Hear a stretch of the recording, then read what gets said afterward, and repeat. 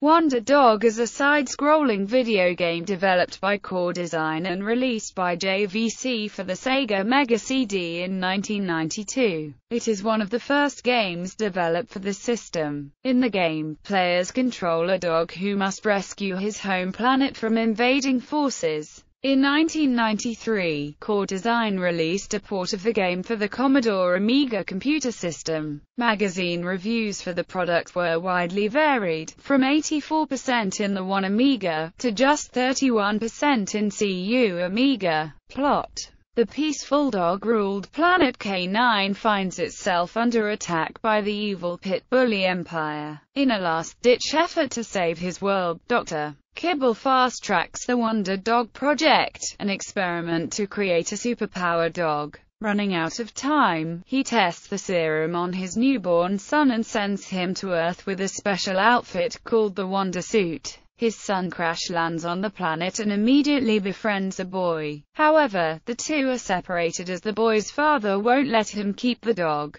The dog then returns to the ship, dons the Wonder Suit and becomes Wonder Dog, who must reunite with his newfound friend and save the planet K9 from the Pit Bully invasion.